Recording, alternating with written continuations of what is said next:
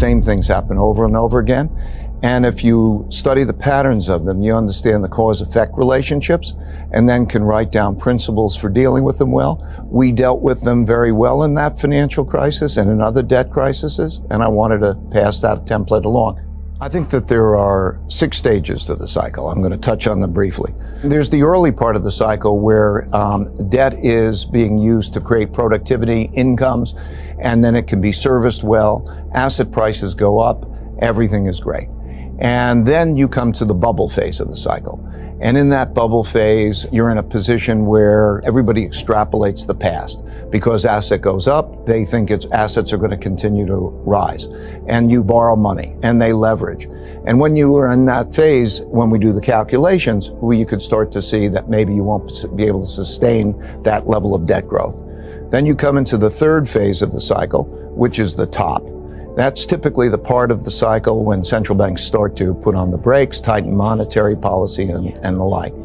Then you come into the down leg. And when interest rates hit 0%, you come into a depression part of that cycle because monetary policy doesn't work normally when interest rates hit 0.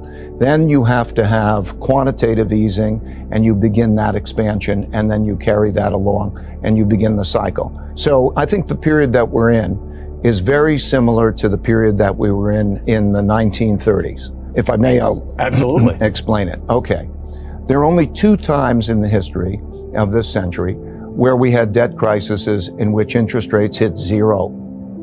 And in both of those times, the central bank had to print money and go to a different type of monetary policy, which we call quantitative easing, and to buy financial assets.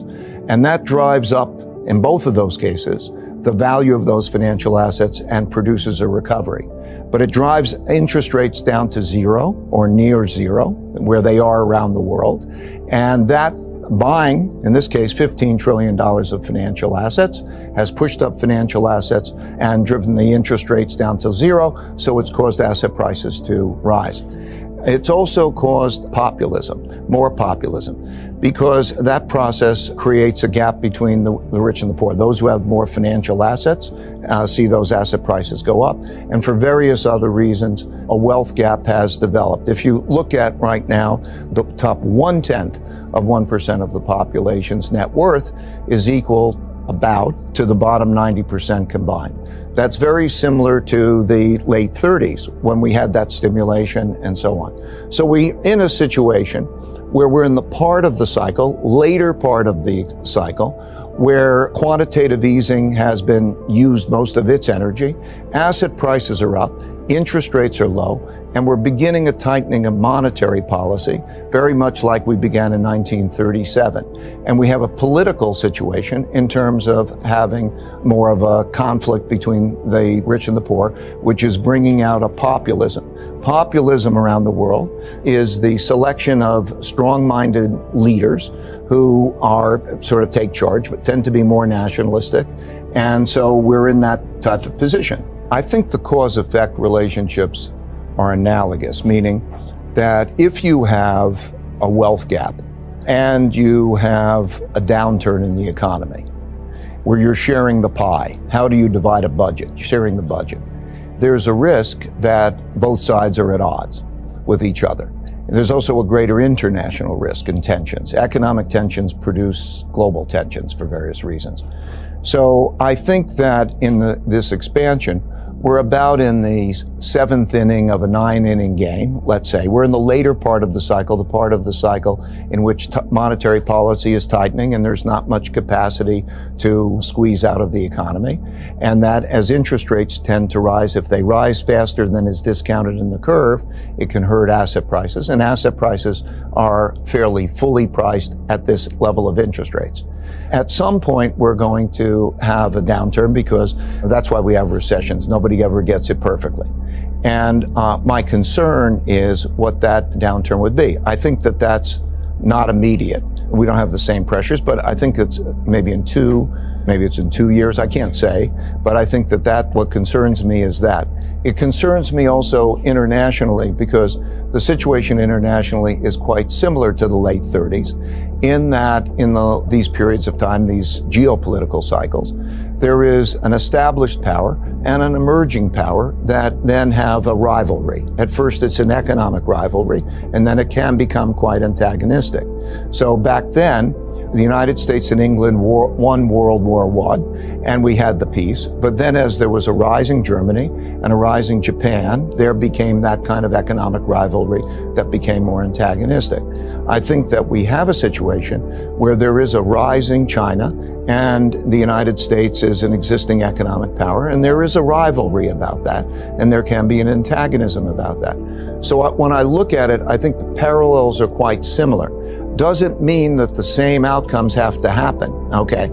But does mean that I think we have to be alerted to the fact that going forward in a downturn, monetary policy will not be able to be as effective as it was last time. So we have to be cautious about a downturn. I would say err on the side of having a little bit more leeway. And then we have to be concerned about the wealth gap and the consequences geopolitically. We're in a very privileged position of having a reserve currency. One of the things that distinguishes countries that really have problems from those who are able to manage their debt problems is whether the currency is denominated, the debt is denominated in one's own currency. That requires us, in order to do that, to continue to maintain sound basic finance.